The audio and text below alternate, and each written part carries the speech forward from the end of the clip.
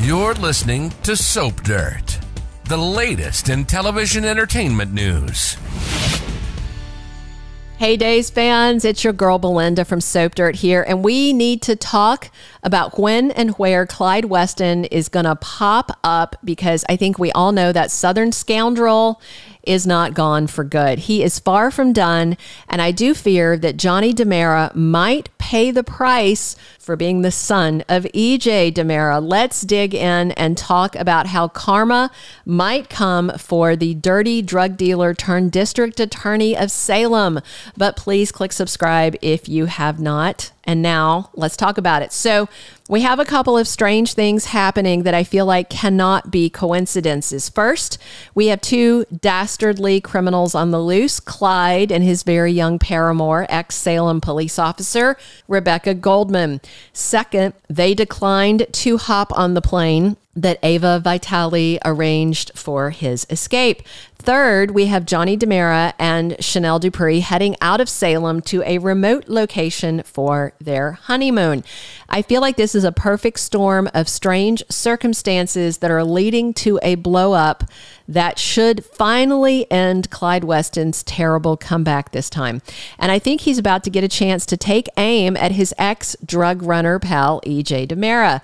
The Horton cabin, if you don't recall, is outside Salem. It's on Smith Island, and it has seen a lot of action over the years. There have been fires, children born there, family vacation, lots of romance, affairs. And Sarah Horton offered it to Chanel and Johnny this week, and they eagerly took her up on the offer, which to me itself seemed a little strange. Those two like to travel to Italy and other first-class destinations. A remote cabin on an island doesn't seem much like their style. That's a big red flag to me, and it definitely looks like it's a setup for a big dramatic plot point, a twist. And we have Clyde and Goldman on the run. He would not take the airplane because he didn't trust a pilot hired by the Vitalis. He needs to hide out with his dirty little cop girl long enough to figure out what's next. I have seen on Soap social media, some people think it is improbable that Clyde would go to the Horton cabin to hide there when he killed Abby, who's a Horton by blood. Okay. Just to be clear, there is nothing Clyde would not do. Nowhere that he would not go. He has got brass cojones as big as those red balls out in front of Target stores.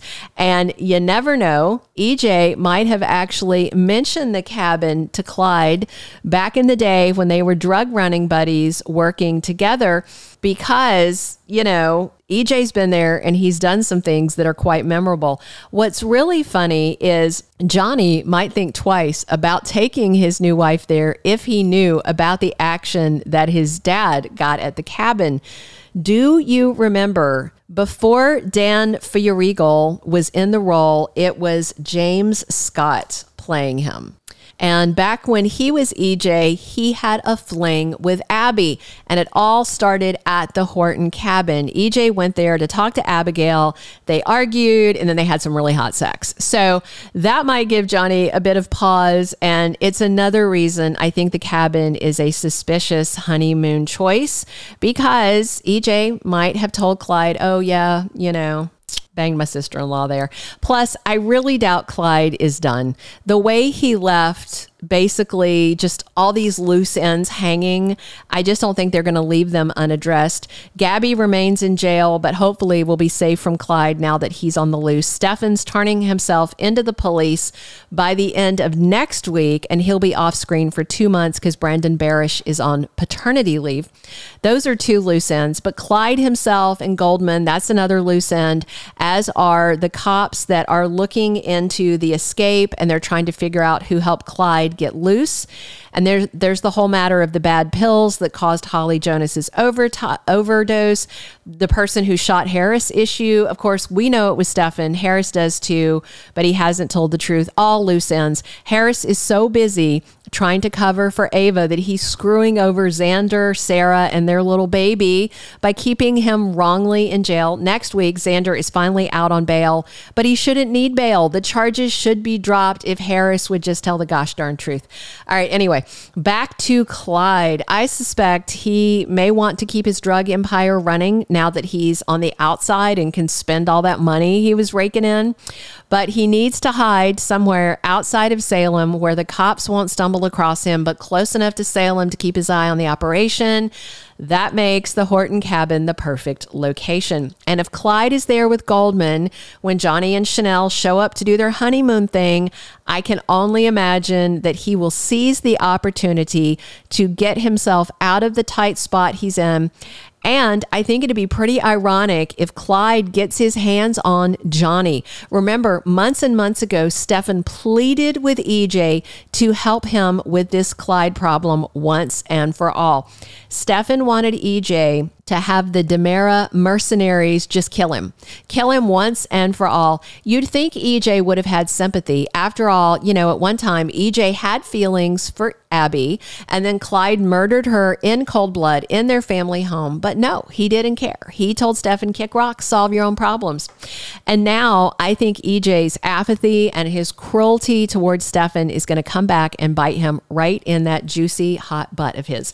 So can you imagine how overjoyed Clyde would be if EJ's son waltzed into the cabin and right into his greedy, very violent hands? Can you imagine EJ getting a call from Clyde saying, I've got your son, here's my list of demands, or I am going to send him back to you in pieces, because EJ knows that Clyde would do it. I mean, holding Johnny hostage is the perfect final play for Clyde Weston. EJ's got the money and the resources to get him and Goldman out of Salem and set them up for the rest of his life. I fully suspect that's what we're about to see. There are too many red flags that this is all about to come full circle. EJ refusing to help Stefan take care of Clyde is going to come back to haunt him. I guarantee it. Well, I don't guarantee it. I 93% guarantee, not 100%. No money back. All right. I personally cannot wait to see the look on EJ DiMera's face if this storyline does indeed go this way. Of course, that's an if. I'm not saying there's confirmed spoilers yet, but this is what I feel like is happening. I know Ron's writing. I know the show. I know the history. Of course, no matter what transpires with Clyde, Johnny and Chanel definitely survive because I've seen behind the scenes footage of them filming this week. So whatever happens, they're okay. Rest assured. Spoiler alert.